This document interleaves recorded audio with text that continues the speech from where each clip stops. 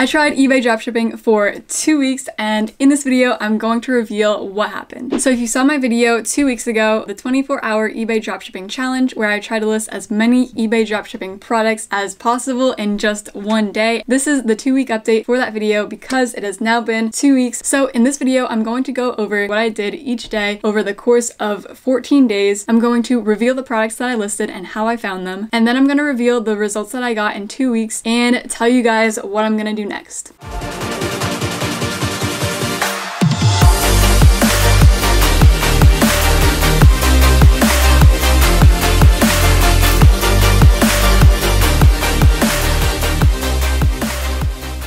What's up everybody? Welcome back to another video. For those of you that don't know me already, hello, my name is Meg, and on my channel I make videos testing out different online business ideas as well as different side hustle ideas, basically just non-traditional ways of making money. So if that's something that you're interested in, please consider hitting that subscribe button down below and turn on the bell so that you're notified when the next video drops. And I mean, while you're at it, you might as well give this video a thumbs up for the YouTube algorithm because that helps out a lot more than you know. Sorry if you guys had to hear my dog like throwing a tantrum upstairs a few seconds ago. I don't know what's going on up there. But anyways, for those of you that don't know what eBay dropshipping is, let me give you guys a quick recap. Dropshipping is a business model where you sell products in an online store that you don't actually keep an inventory of. Instead, when you get an order on your store, you then go to a third-party supplier and order from them, and they ship the product right to your customer. So in the case of eBay dropshipping, we are listing products on our eBay store that we don't actually have an inventory of. Most eBay dropshippers list their products from larger retail stores such as Walmart, Home Depot, Lowe's, Target, Best Buy, and sometimes even Amazon. So if you want to actually learn how to do eBay dropshipping, I do have a tutorial on how to do this if you guys want to learn. I'll put my other eBay dropshipping videos up here in a card, and I'll make a playlist that will be in the description of this video if you guys want to check out my other eBay dropshipping videos. But because I feel the need to mention this in every video that I make on this topic, technically this type of dropshipping, retail dropshipping, is against eBay's terms of service, and by doing this I am risking my eBay account. And if you choose to try this out as well, you are also risking getting banned from eBay. I don't want to get in trouble if you end up getting banned from eBay, so this is your warning that this is against eBay's terms of service and you can possibly get banned if you do this. So as I was doing this 2-week eBay dropshipping test, I was taking notes every day to keep track of what I was listing and make it easier to make this video. So at the beginning of this challenge, my goal was to list at least 5 products a day, 5 eBay dropshipping products a day. However, as the days went on and I started working on other projects and other videos, I eventually started like slacking off and I stopped listing. So on day 1, which was Saturday, September 5th, I listed this Mainstays wastebasket from Walmart. And I should mention that although I was open to listing products from other stores, unlike in the past where I said I was only going to list products from Walmart because I have the Walmart credit card, during this challenge I still only listed products from Walmart. Then I did try to sign up for Zeek Analytics and get the $1 7-day trial. For those of you that don't know what Zeek Analytics is, it's basically a product research software for eBay dropshippers. I don't know why, but Zeek Analytics was not accepting my PayPal, so I was unable to get Zeek Analytics and I had to continue the eBay dropshipping challenge on day 1 with the manual product research process, which if you guys know how to do is very tedious and very time consuming. It's a bit soul crushing. But anyways, for the rest of day 1, I ended up listing this mechanic tool set, this Mainstays 31-inch 3-shelf bookcase, this Mainstays 71-inch 5-shelf bookcase, this Mainstays classic open nightstand, this Lasco fan, and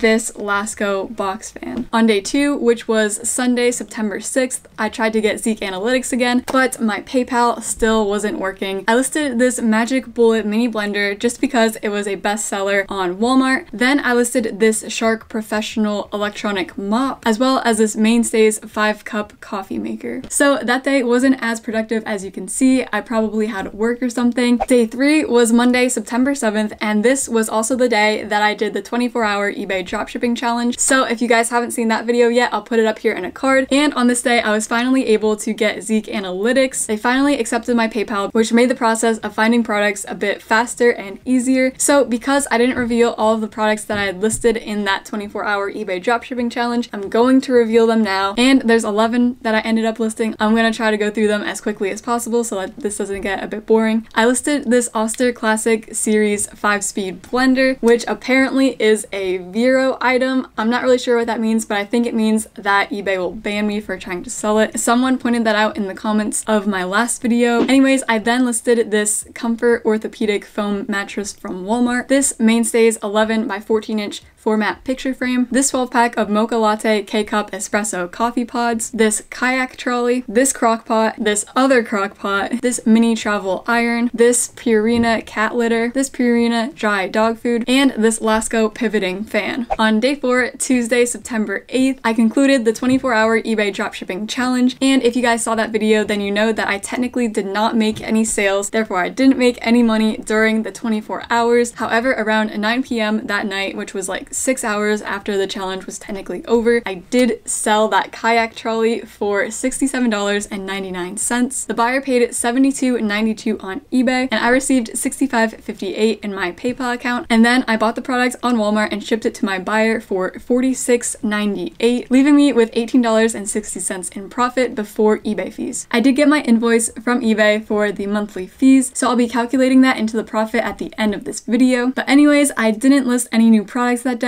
and I think this is when I really started to slow down with my listings. On day 5, which was Wednesday, September 9th, a customer in Utah bought not only 1 but 2 kayak trolleys for $67.99 each, and I received $131.45 in my PayPal account. Then I bought the trolleys on Walmart and shipped them to my customer for $93.96, so I profited $37.49. So I'm going to add that $37.49 to the $18.60 that I made from the first sale. Now my profit from eBay dropshipping so far is $56.09 before eBay fees. On day 6th, Thursday, September 10th, I sold the Mainstays 11 by 14 inch picture frame. I received $13.24 in my PayPal account, bought the picture frame on Walmart and sent it to my customer for $9.44, leaving me with a pretty slim profit of $3.80. So let's add that to our $56.09. So now we're at $59.89 on day 6. I had also sold that Oster 5-speed blender. However, the buyer was in Puerto Rico, so when I went to check out on Walmart, it turned out not to be profitable, so I refunded the buyer. On day 7, which was Friday, September 11th, I did sell something on eBay, but it wasn't one of my dropshipping products, so I had to go to the post office and ship it myself. It was a pair of Bluetooth headphones, and I made a profit of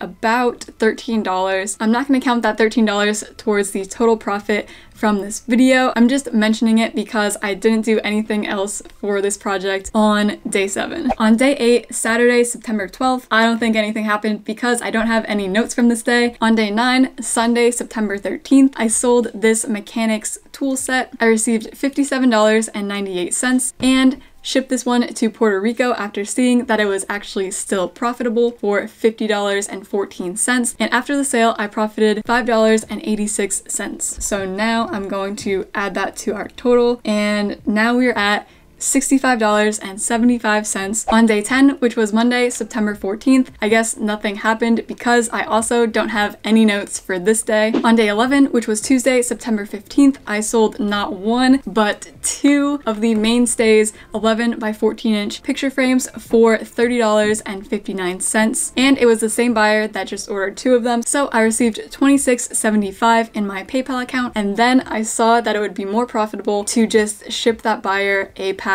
of 2, so I profited $14.56 before eBay fees. So now I'm gonna add that $14.56 to our $65.75, and that gives us $80.31. Then I also sold the Lasco pivoting utility fan for $76.99. However, that buyer was in Puerto Rico, and when I did the calculations at the checkout on Walmart, it turned out not to be profitable, so I had to cancel that order and refund the buyer. On day 12, Wednesday, September 16th, nothing happened. And I also don't have any notes from the next day, day 13, which was Thursday, September 17th. On day 14, which was Friday, September 18th, I sold the Lasco oscillating fan for $36.99. However, this buyer was also in Puerto Rico, so when I went to check out, it turned out not to be a profitable sale, so I ended up canceling this order as well and refunding the buyer. So in my 2 weeks of testing out eBay dropshipping, I made $80.30 31 cents. Again, that's before eBay fees. And like I said, I recently got the invoice. I'm going to add that in right now. As you can see here, my eBay invoice for the period of August 16th to September 15th is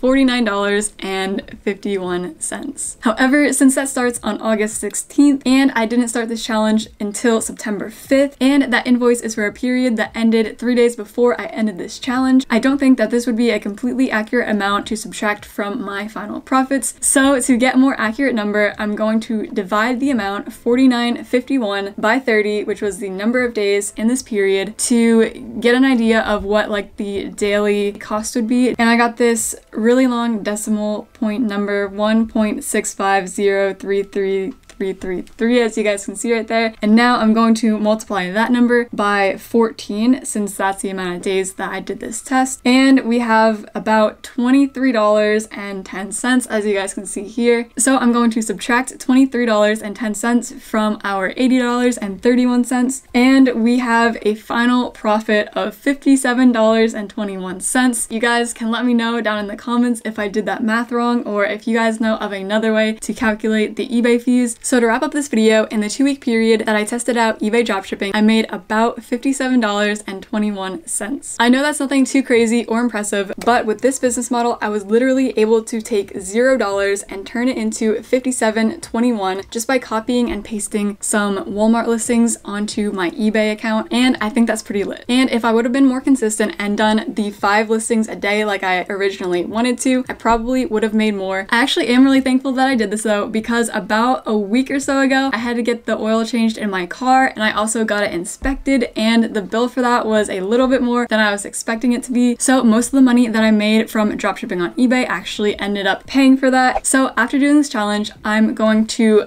continue to occasionally dropship on eBay, because like I said, this is an online business model where you can literally take $0 and turn it into money without investing anything up front. So let me know in the comments if you guys want to see another update or another eBay dropshipping challenge, and I'll make that happen. So thank you guys so much for watching this video. If you liked it, please give it a thumbs up, leave a comment down below, hit the subscribe button if you're not already, and hit the bell so that you're notified when the next video drops, and I will see you guys in the next video. Peace out.